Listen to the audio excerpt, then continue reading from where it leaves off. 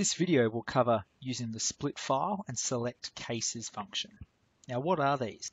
This is where we either group our data set, split file, or select only the data that meets certain conditions, which is select cases. Why do we use these? We may want to compare the results across a coding variable, such as gender or purchase regularity. With such coding variables, we don't want to have too many groups though, as the output will become too convoluted, and we may reduce it all the way down to being very small sample sizes within each group, where the results don't actually have any reliability or value to them. In this case, grouping variables are usually utilized that are nominal or ordinal in nature because of the fewer range of scores or groups. So running select cases or split files. To do it, we have to select data up the top. We then move to split file or select cases. Now, not to be confused with split into files. So for select cases, we are only selecting specific cases. So what we need to do is hit data and then select cases down the bottom. We now need to tell SPSS what are the cases we want to select.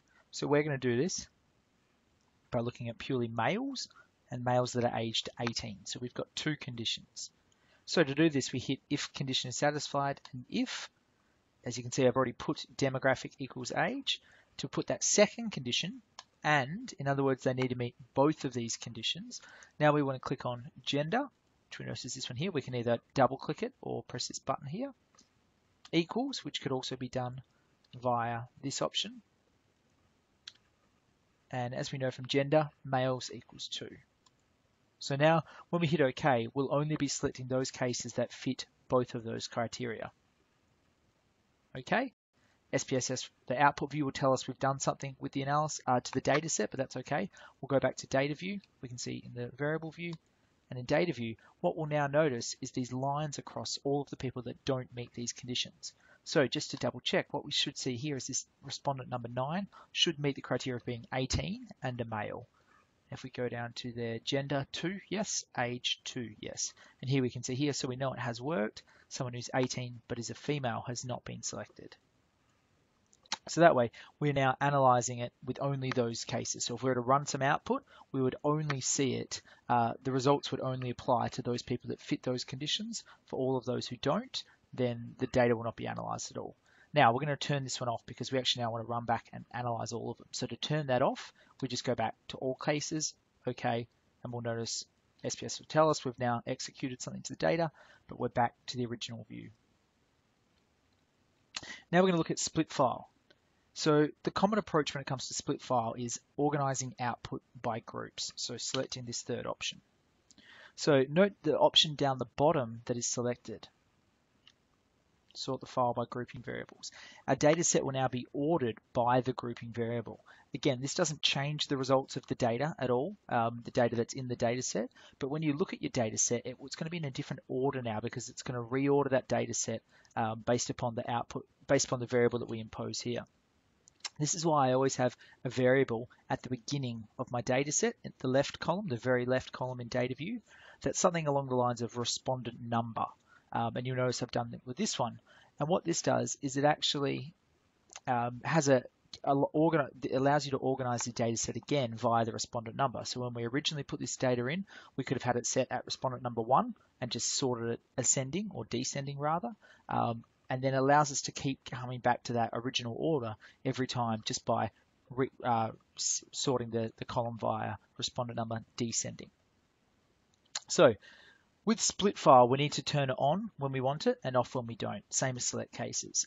So we need to return our data analysis to normal if we want to analyze all of the data sets. And we do that by going analyze all cases, do not create groups. When we want to compare groups, we'll select that third option and drag it into the box with what variable we want to use as our grouping or coding variables. In this case, we're going to organize our output on the coding variable of purchase history. So what we want to see is the purchase history varying across primary pet owners. So we'll select primary pet as our grouping variable, and purchase history will be the variable we'll analyze. So same thing, bring that one over.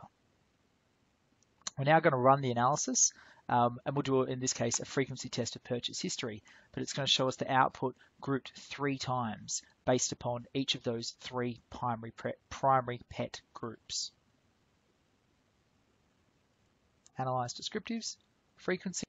We'll have to move this back because we only now want to analyze primary pet, and we can do the same output analysis that we did before.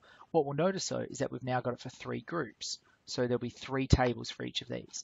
Now the way we can tell which group it is by this part here, the equals on the end being equals 1, in other words, dogs. And then also down the bottom of each table, we'll have equals on the end as well. And that's why it's really important we label our variables correctly, because that's where we actually then can determine which one they are. Now we could then copy this information into Excel and have a table with 3 different columns for each of our different primary pet owner groups for their purchase history. Now we do have to remember to turn split file off if we no longer want to run it in that way.